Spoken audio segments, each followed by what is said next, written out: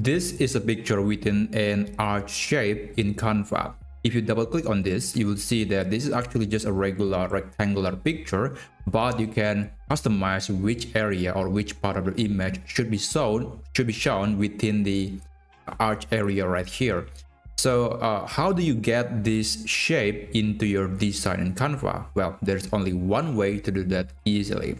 Let me show you how. I'm going to add a new page, and the first thing that you need to do is you have to visit the element section and search for arch frame. So frame is a feature in Canva that is essentially just a placeholder where you can put an image or even a video later. So when you find this section, you want to click see all, and you will see multiple versions of arch that you could implement to your design.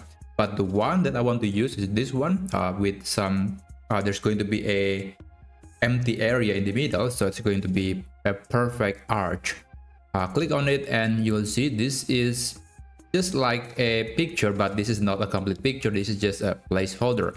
Now to add a picture, you can click and drag an image into it, and this frame will recognize the content and it will put that inside of the shape immediately.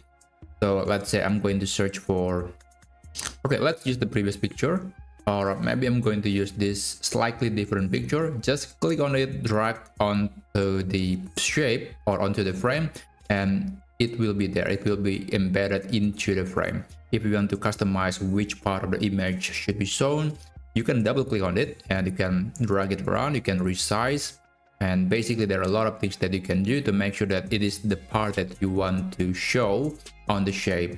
And when you're done, you can click on this button and this is the result. So that's basically how you can add a picture into an arch shape in Canva.